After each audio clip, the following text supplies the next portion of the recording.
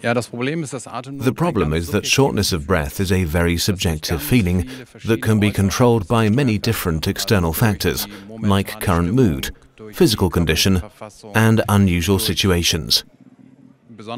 When a situation is frightening, for example, there is automatically an increased shortness of breath.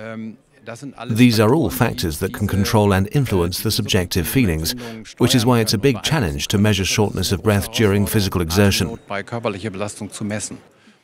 A patient's level of breathlessness can be measured during a 6-minute walk test using the Borg scale, for instance. It's one of the tools pulmonologists use during exercise testing. We interviewed lung experts like Dr. Meyer at the MEDICA 2014. When you deal with exercise testing, it's important to know what parameters to consider. It's not enough to know the methods, you also need to know the methods surrounding these tests, which also include measuring shortness of breath. This is not a trivial matter at all. You need to become familiar with this tool.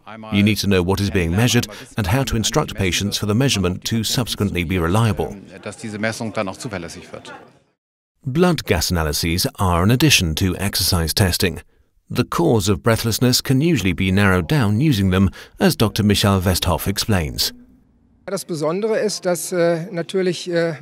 What's special here is that it's typically only the pulmonologist who has a so-called blood gas analyzer, which makes it possible for him to determine blood gas levels.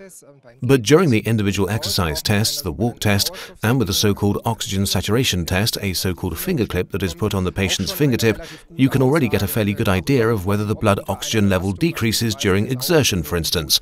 But you need a blood gas analysis to make a more detailed assessment, of course. Pulmonologists or rehabilitation physicians who treat many patients with cardiovascular diseases or respiratory diseases are familiar with walk tests and spiroergometry. However, at a general practitioner's office or at an internist who don't have the option of blood gas analysis or oxygen saturation testing available, this procedure is not very common, of course.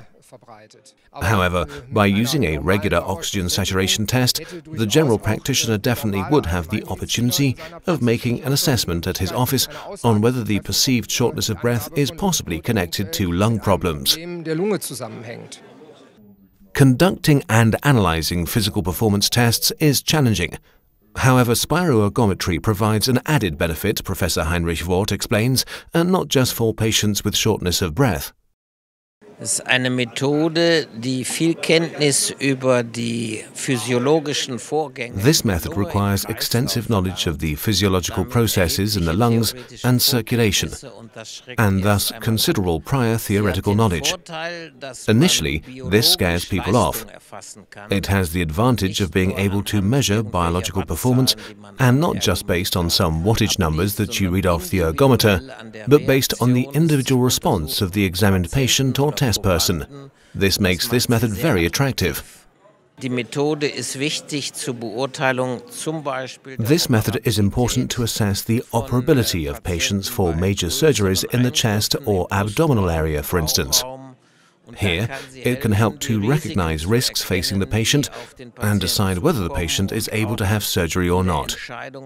The method is also essential for determining an athlete's training regimen, but also for patients who use training programs to become more resilient.